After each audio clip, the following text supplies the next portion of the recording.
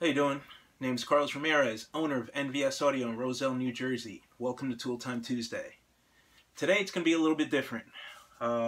Today I'm going to talk about the new tool that we just got because of course it's Tooltime Tuesday, but I'm going to talk about knowledgefest first.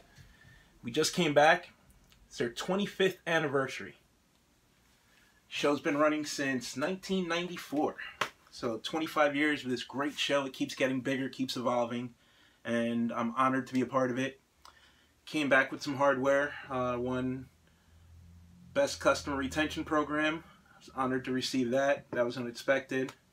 So this award keeps these two little guys company. This one I won in 2016, Best Online Presence. This one I also won in 2016. This was Trusted Tech. The knowledgefest show is very important to me. I learn a lot. There's a lot of trainings that go on. Super important. It's helped me grow my business. And I've been honored because the past couple of years I've gotten to teach. So I had two classes that I was able to teach this year along with some other great guys. Ada, Ethan, Elias. Then the show was amazing. Some really great guys came out, did some classes, learned a lot from those guys. There was a laser class this year that I sat in on. The guys from Five Star did an excellent YouTube video class. Guys from Kingpin, along with John Brettle and Chris McNulty, did a class on laser. The Gel Audio Marine class I sat in on was great. Rockford class was great. Phoenix Gold class was also great. Sat in on that. There were so many classes. It sucked that some overlapped, so I had to choose between classes. Ken Ward's class was amazing every year.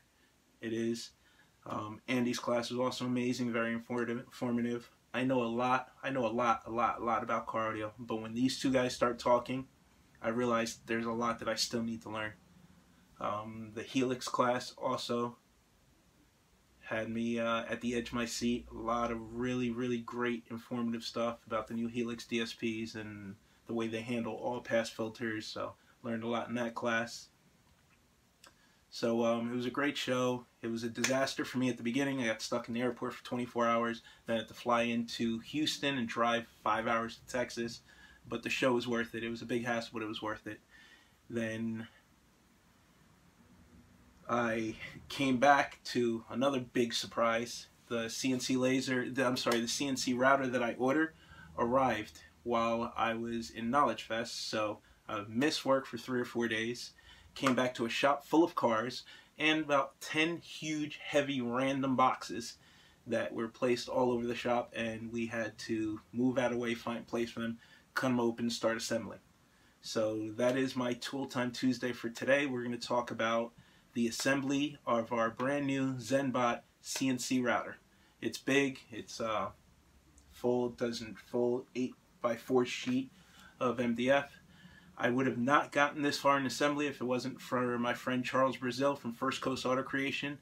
About 100 phone calls to him and a couple of FaceTime videos. He got me assembled. We started assembling yesterday, then me and Gabriel spent like 2 or 3 hours on it today.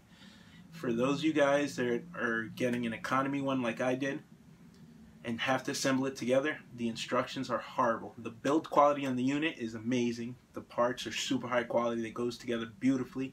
The instructions are trash.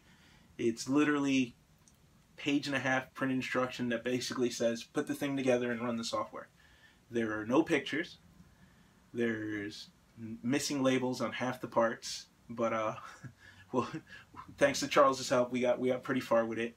I think we made a mistake on the belts on the bottom, so half the damn machine might have to come apart in the morning, but I'll let you know in part 2 of the video. Hopefully it's not. I'm going to call tech support in the morning and see if there's another way we can route that belt. I went over the instructions 2 or 3 times. It definitely wasn't in the instruction manual, but the belts that move it long ways aren't installed, and we have the whole damn unit installed, so we have the piece that moves the router this way, but the one that moves it that way, we have no idea how that goes together. So we'll see what tech support has to say tomorrow. I'm gonna take you in the back and show you how far we got.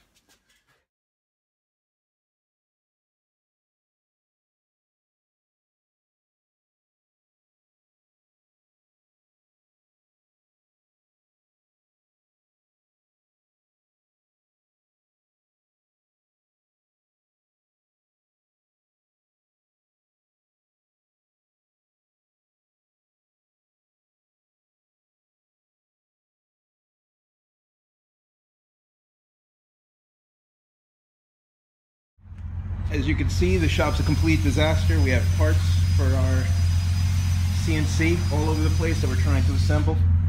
Just got back from knowledgefest. Got as far as we could yesterday.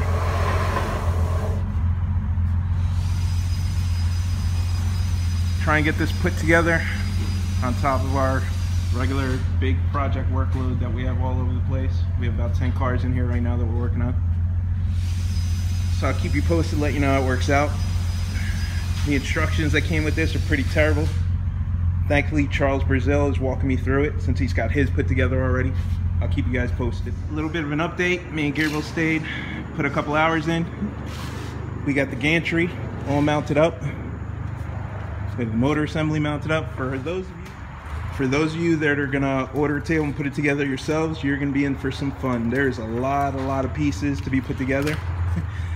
If you get the Zenbot, this is the instruction manual with no pictures, and it breezes through the entire assembly in 2 pages. That was little to no help. Charles Brazil put his together, so like 10 phone calls to him and a couple of FaceTime, he got us to this point. So we have, plus our table didn't arrive yet, so we don't want to be lugging this thing around, it weighs a few hundred pounds, so we made a temporary table with 10 casters underneath, so we could easily move it around. See that I can move it with one hand. So we'll keep you updated. This is progress so far.